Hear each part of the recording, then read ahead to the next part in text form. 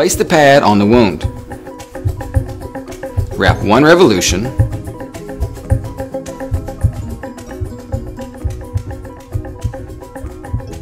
Go through the pressure applicator, pull in the opposite direction and wrap again.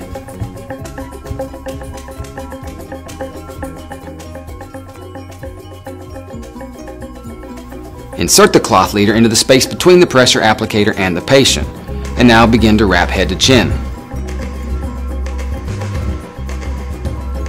Close the wrap with the closure bar.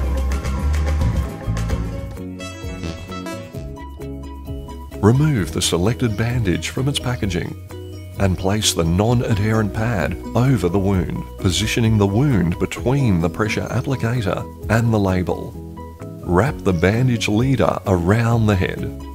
Insert the bandage into the pressure applicator and pull back firmly in the opposite direction to lower the pressure applicator over the wound and continue bandaging. To turn the direction of bandaging, hook the bandage leader behind a corner of the pressure applicator and wrap the bandage under the chin and over the patient's head.